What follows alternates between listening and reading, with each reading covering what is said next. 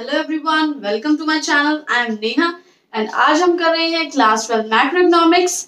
Topic हमारा है stock and flow, इनके बीच का डिफरेंस और साथ में mutual dependence between stock and flow. सो दो टॉपिक आज इस वीडियो में हम कवर करेंगे।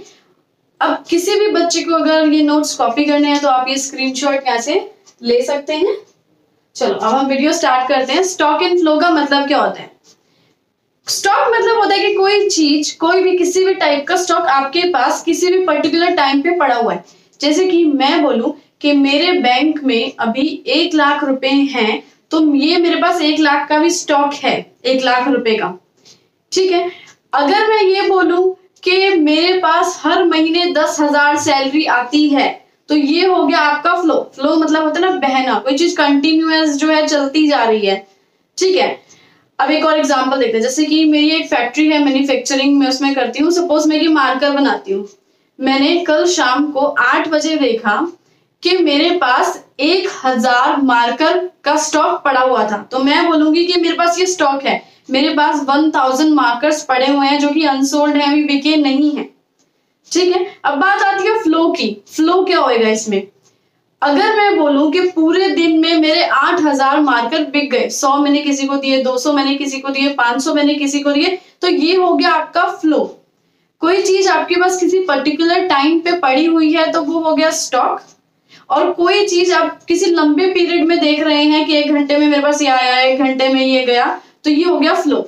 डिफरेंस देखते हैं। Quantity measured at a specific point of time.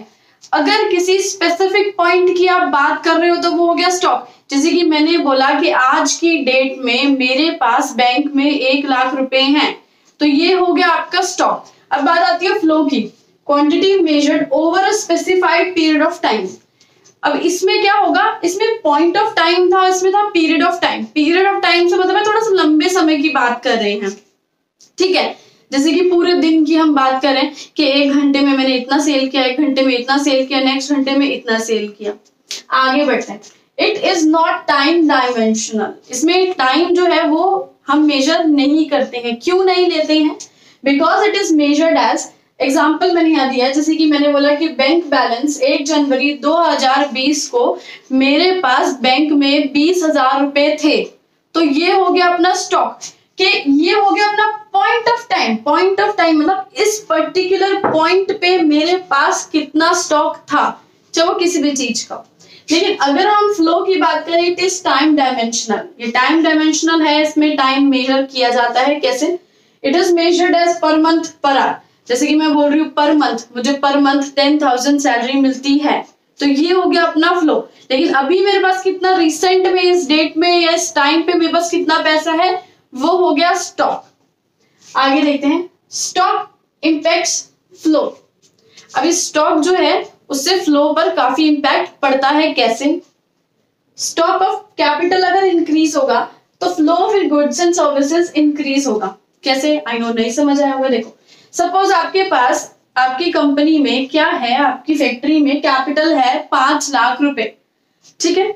उससे आप गुड्स एंड सर्विसेज बना रहे हैं, लेकिन आपकी कैपिटल इंक्रीज हो गई, आपके पास कहीं से 5 लाख और आगे 10 लाख रुपए हो गए।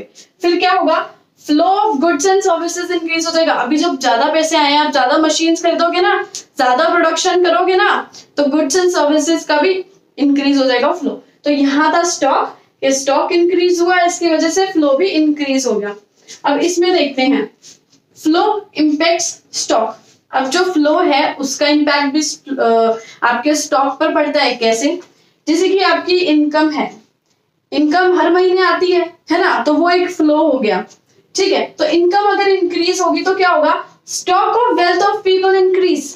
अब मैं हूं, मेरे पास 10,000 रुपए हैं। ठीक है। मैं ऑफिस साइकिल से जाती हूँ, लेकिन मेरी सैलरी 10 से 25,000 हो गई, तो मैंने क्या किया? मैं सोची चलो एक स्कूटी ले लेती हूँ, है ना, या थोड़ा बहुत पैसे जो इकट्ठे मैं जोड़ रही हूँ उसका मैं एफडी खुलवा देती हूँ बैंक। तो क्या हुआ?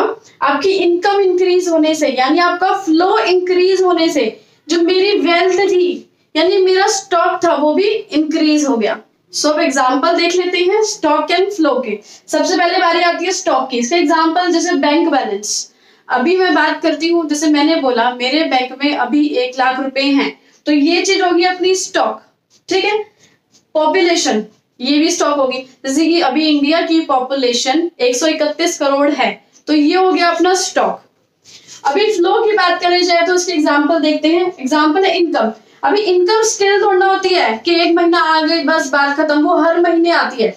उसे कैसे मेजर किया जा रहा है? Per month. तो जो पर मंथ, पर आवर, ऐसे चीजें मेजर होती हैं, वो होती है फ्लो। Number of birth. अभी नंबर ऑफ बर्थ जो है वो फ्लो कैसे है? अब ऐसे थोड़ा है कि एक बारी बच्चे पैदा हो गए तो बस कई सालों तक ही नहीं होंगे, हर मिनट बच्चे पैदा होते हैं, है ना।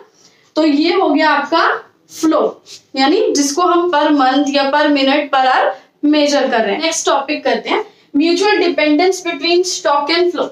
स्टॉक एंड फ्लो आपस में एक दूसरे पर कैसे डिपेंड हैं, स्टार्ट करते हैं।